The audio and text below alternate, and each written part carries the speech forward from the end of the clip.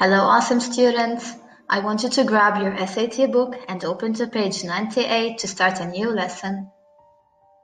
Return of the Wolves, magazine article. To young children reading fairy tales, wolves are villains. These animals cause terrible distress for Little Red Riding Hood and other children who take shortcuts through the woods to avoid being tardy.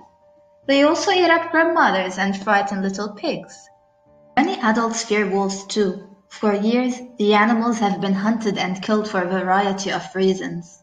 Ranchers killed wolves to protect their cattle.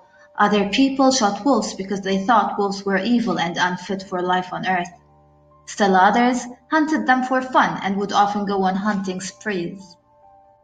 By the early 1900s, there were few wolves left in America. By 1930, there was not a wolf left in Yellowstone National Park. Very few survived in other parts of the United States. When all the wolves disappeared from Yellowstone National Park, large herds of elk lost their only enemy. The big moose-like creatures could sift through shrubs with berries, and also through willow and aspen trees, and eat without fear. As a result, many plants and trees vanished from the park. Many birds and insects vanished too, because they depended on the plants and trees for their homes and for food. In the late 1900s, the United States Fish and Wildlife Service decided to bring back the wolf. In 1995, wildlife biologists traveled to Canada to trap wolves. Then they proceeded to bring the wolves back to Yellowstone National Park.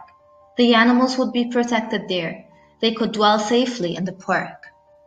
31 wolves were registered and fitted with radio collars that kept track of their movements. As each year went by, there were more and more wolves. What happened after the wolves returned to the park? The results were outstanding. The wolves hunted elk, and this meant that there were now fewer of the big hoofed animals to eat plants within the park. As a result, trees and shrubs grew back. Birds and insects returned. Today, wolves are considered threatened. This means they could disappear unless humans continue to protect them. One of the biggest steps we can take toward that goal is to understand wolves rather than fear them.